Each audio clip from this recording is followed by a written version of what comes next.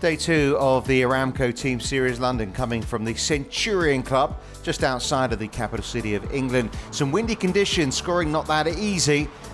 Lynn Grant, the woman of the moment after a win at the Scandinavian Mix last week, chipping in there for Eagle that took her to 2 under par. She's on the fringes as far as the race for the individual titles concerned.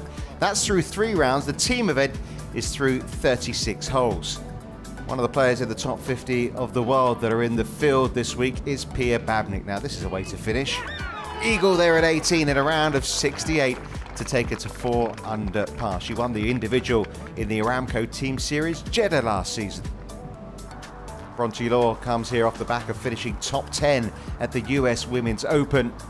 A lovely birdie here at the 8th hole, taking her into contention in a second day's 71. Georgia Hall just couldn't make the putts on day 2. 6 under par yesterday, left her second on the leaderboard, but she's right in the mix. She won the Aramco Saudi Ladies International at the start of the year. She'll have a chance in the final round of the individual on Sunday to win again.